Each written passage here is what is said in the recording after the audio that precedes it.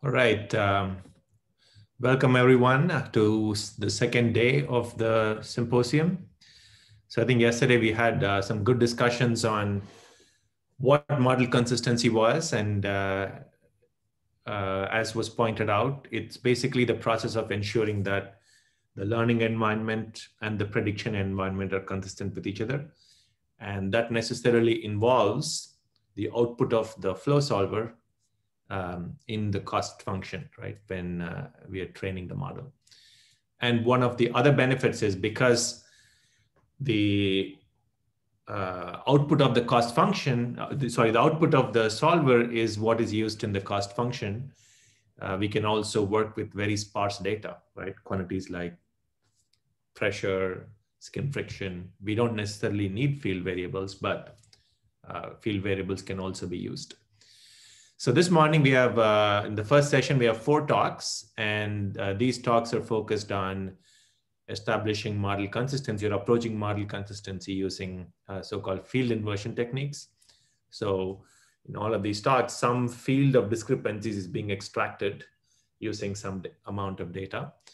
And it has a national lab flavor. The first talk is from ONERA. The second talk the speaker did his PhD in ONERA.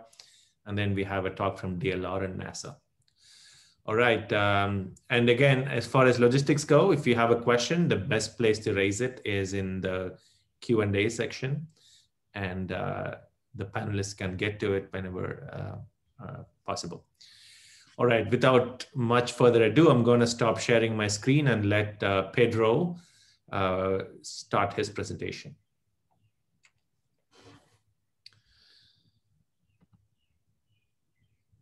So hello, everybody. Now you can see my screen.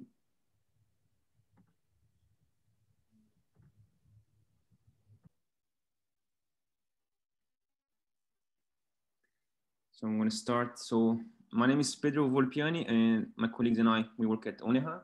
And I'm here today to talk about machine learning augmented turbulence modeling for run simulations of flows over periodic hills. So we all know that run simulations, they lack accuracy in many situations.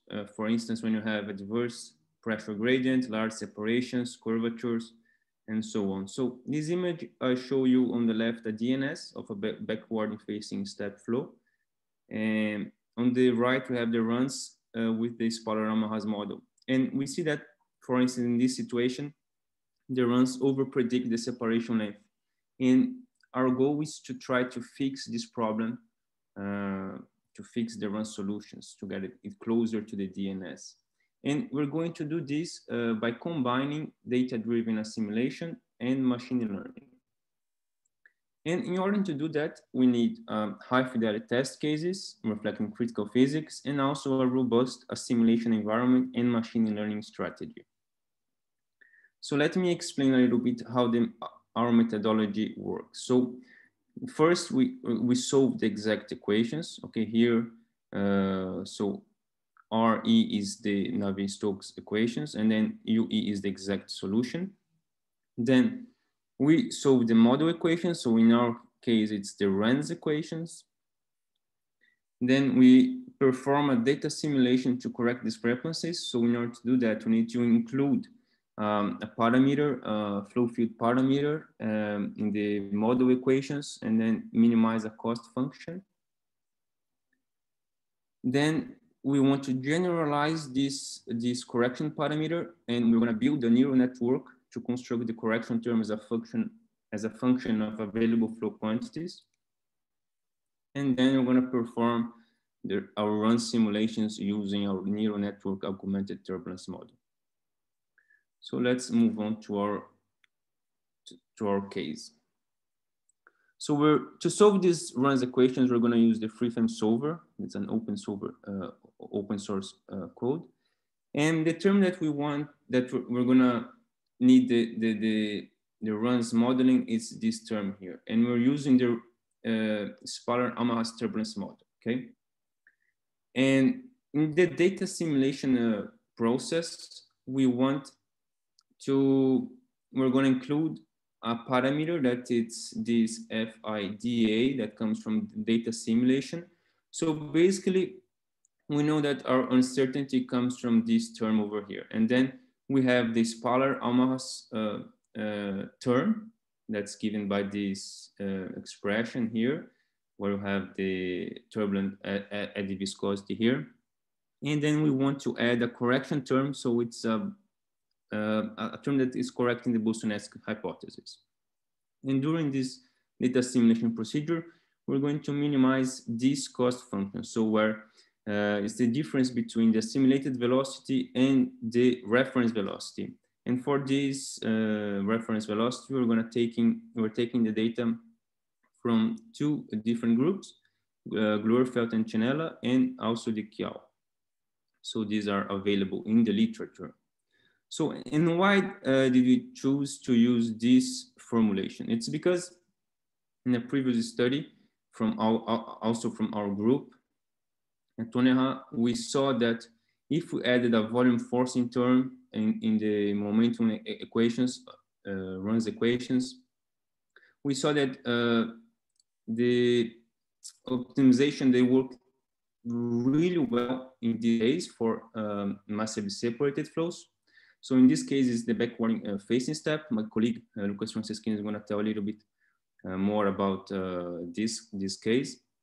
So basically, the Bosonesque correction works better than the eddy viscosity correction. So as you can see here, the cost function, it decreases really well for this case, and for the eddy viscosity, it just stagnates after 10 to 12 iterations. And then you can see here that the streamwise velocity field. So in dash, it's the reference, and then in the solid is the data simulated, is the simulated field. And you see that for this case, you have a perfect collapse, while for this, for the eddy viscosity correction, we don't have the same result. So that's the reason why we're choosing this type of correction. So as you can see here, for the periodic Hill configuration, we have the DNS on top, the runs Spaller-Almaras in the middle. And then we see that the retachment point is really over predicted by the runs without any correction. And then the simulated case, we see that this retachment point and also the flow field is very close to the reference solution, to the top solution over here. And this was done by the case, by the periodic Hill configuration at Reynolds 2800.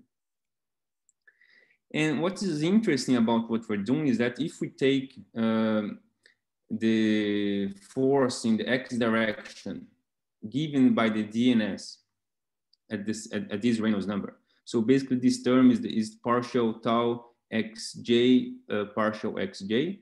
And then you can compare with the sum of the force given by the Spaller-Almaras model and the assimilated force.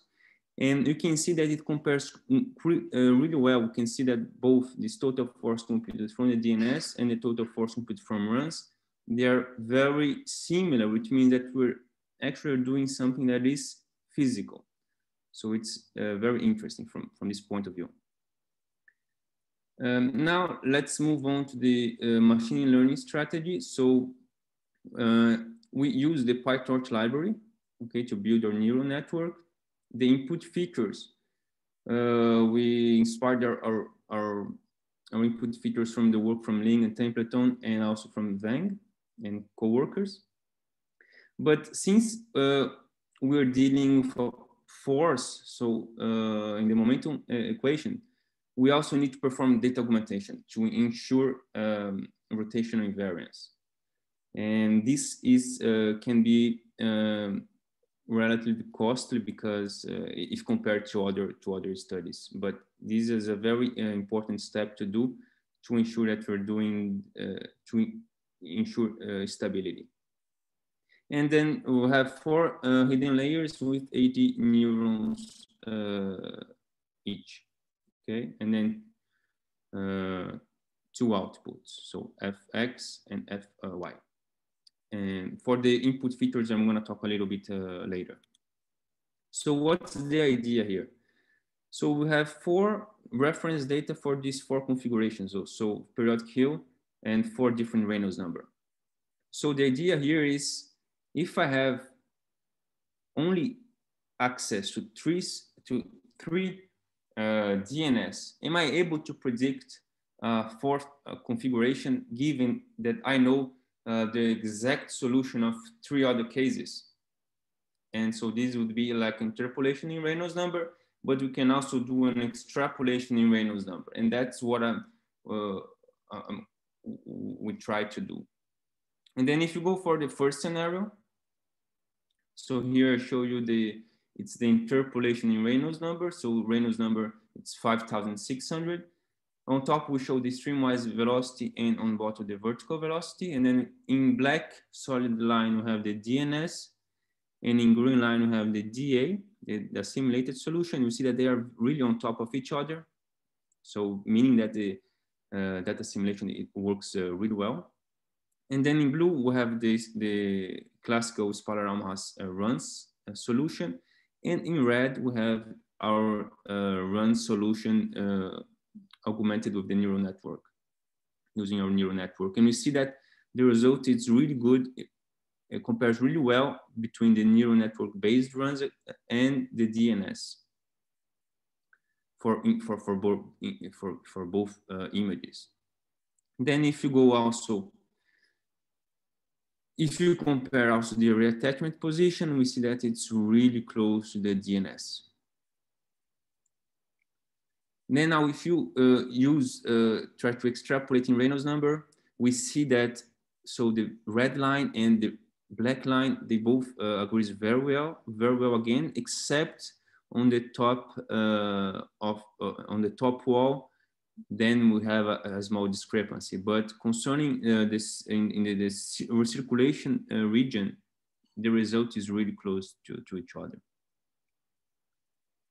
So now we ask ourselves, okay, we have this training data that were performed in this red profile. So can we try to extrapolate also in geometry? So if I use the training data that we did in the red profile, can I extrapolate it in the blue profile and the green profile? And that's what we did next. So here's for the short hill profile, and here's for the longer. And we see that the neural network model also is able to predict very well the mean velocity profiles. So now I would like to mention a little bit about something that we did with respect to the input features. So all the images that I showed was, we used input features based on global quantities. So, and these global quantities that we used were the ones used to make our code non-dimensional. So, and so that means that is the reference velocity and the hill, the hill height. So a reference length, characteristic length. So this choice of input features, they depend on the family of the configuration. So it was made for this type of configuration. So if you go to different scenarios, then maybe you need to work these global quantities. But then we also tried on local quantities. So this is a more general input features, and it's more like what we're used to do in the literature. And then, so, and this is of course more generic than the previous one, because we don't need to specify any global quantities. But we saw that doing, using the neural network based on global quantities, we had a very close solution. So here we show the screen friction for the lower wall, and we see that it agrees very well with the DNS, and the reattachment point is perfectly retrieving. And the neural network using local quantities, there is still some difference. We have, of course, we do have an improvement, but it's not as perfect as the neural network using global quantities. So just to conclude, in this work we combined variational data simulation to infer a modeling correction from high fidelity data, and machine learning to construct the correction term as a function of available flow quantities. Then the final neural network contribution is a boost-ness correction in form of volume forcing term on the momentum equations. And we showed that this new model were able to predict flows at different Reynolds numbers and different geometries. And we showed that machine learning augmented turbulence models could be used to improve CFD capabilities. And then we have here, we just published this work. So if you're interested in more results or in more details, please go and see our publication. And then I would also like to thank the European project Hi-Fi Turb for supporting this research, and also for Kartik for organizing this symposium. Thank you. If you have any questions, please let me know. All right, thank you. There is already a question. In this specific case, Paul Durbin is asking, what does data augmentation mean? Well, the augmentation is because when we augment, is because since we're dealing with a vector, right? We're trying to learn a vector. To make sure that we have this rotation invariance, we need to take and rotate our case. So our data, we need to perform multiple rotations in the data to ensure the rotation. So that's why it's augmented. Yeah. So basically you take the same data and then you just rotate it. Exactly. Or you do a mirror reflection, whatever it is, to fool the learning, to fool the machine learning into thinking it, seeing very different types of data, but it'll all be from the same data set. All right. Are there other questions? Okay, there is a question from, yeah, how do you obtain turbulence intensity with SA is the question. So we used a definition. Yeah, Philippe had given a definition like 10, 15 years ago or so. Exactly. We can do it based on the turbulence at the viscosity. Yeah, but it's correlated. The exact expression, it's in our article. Mm-hmm. All right, so I think we are a minute ahead of schedule, which is great. So thank you. So yeah, I think if the next speaker, if Lucas, you can start sharing your screen. But thank you, Pedro. I think if there are other questions, you can ask on in the Q&A. Of course, thank you.